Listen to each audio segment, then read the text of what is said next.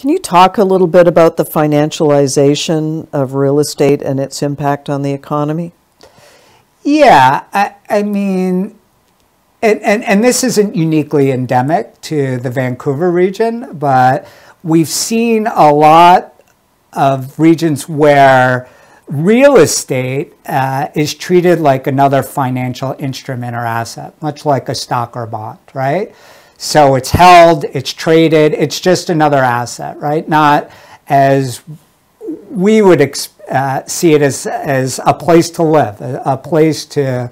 Home, exactly. To put your family, to grow your family, and to live over many years. But because real estate, especially residential real estate, has accreted so much in value, that it's treated like another security. And that puts a lot of pressure on the market, right?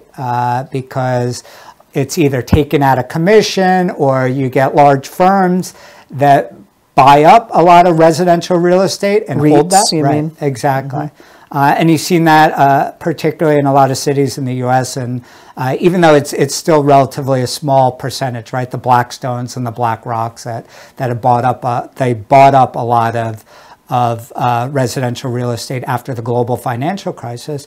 But because after the global financial crisis, that a lot of builders became very risk averse, and we didn't build enough.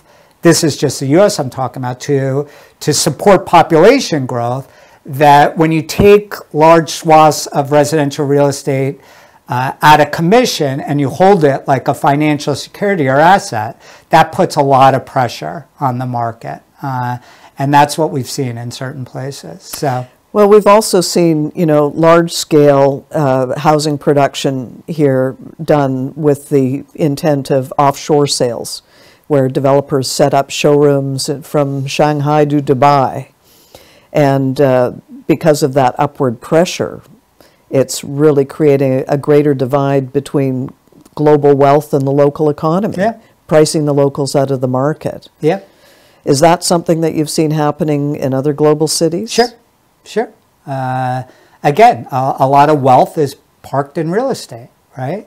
And that's the financialization of real estate, that folks treat it like just another asset, and they hold those properties like they would a stock, right? And hold them long term, and then maybe trade out of them. So it's something we're seeing in a lot of places, right? And things like, we've brought the empty homes tax in here, but that's just a cost of doing. That's just a cost of the investment, as it were. Yeah. In fact, a real estate agent, when I first came up here, I was looking for a place, and the real estate agent told me about the foreign buyer's tax, which I believe is 20% of the purchase price.